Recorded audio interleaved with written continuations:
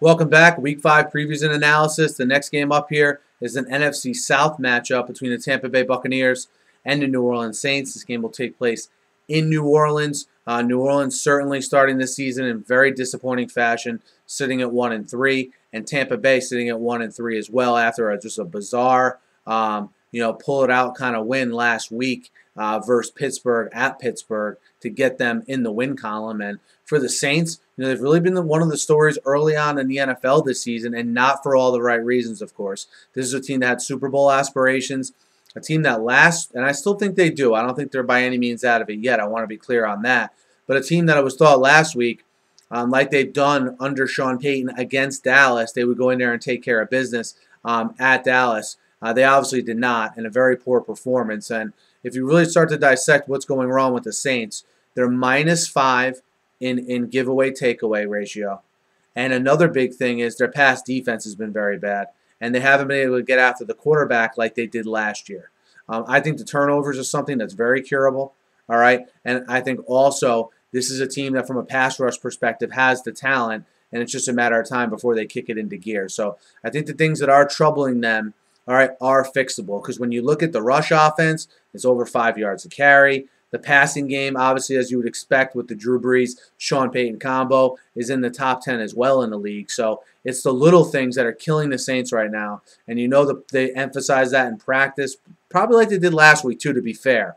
All right, I think you're going to see this week, is this a team that is going to just get into a big rut they're not going to be able to get out of? Or is this a team that was just in a funk the first quarter and now they're going to take off? I think a home game against a team like Tampa, a team that struggled the first quarter of the season. Some might say they got lucky last week with their win in Pittsburgh, but who cares how they won? They got on the board. And, for the Saints, again, they're susceptible to the pass, and they're susceptible to turnovers. Can Tampa drum up some turnovers off of Drew Brees? Can Lovie Smith get exotic with some of his looks up in the front seven to maybe confuse Brees?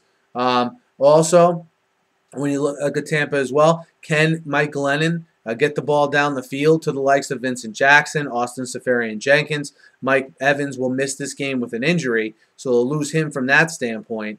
Doug Martin came back last week, didn't play great. Can they get any running game going? And most importantly is that offensive line for Tampa. Not a great group playing on the road against an extremely desperate team in New Orleans looking to get back on track. The play of that Tampa offensive line, the communication of Mike Glennon to that offensive line with different calls, different protection calls, big in this game because of how loud the Superdome is going to be. Again, how desperate that Saints defense is going to be to get a win here, particularly at home, I think is something to watch. And I said last week, I don't think there's really any difference between Mike Glennon and Josh McCown at the quarterback position.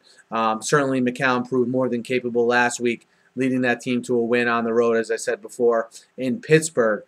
In this one, I think the Saints are going to come out, and I have not lost hope in the Saints yet. All right, I know some people might think I'm still crazy for touting them as much as I am, but I think they cure the turnovers long term, and I think they get after the quarterback long term.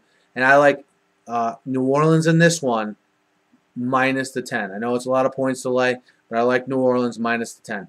Let me know what you think. Hit me up in the comments. Hit me up on Twitter. Be sure to subscribe. I preview every game every week. Always talking the news of the day in the NFL. So your subscribers are the best. Keep the comments coming. Thanks for listening. Have a great night.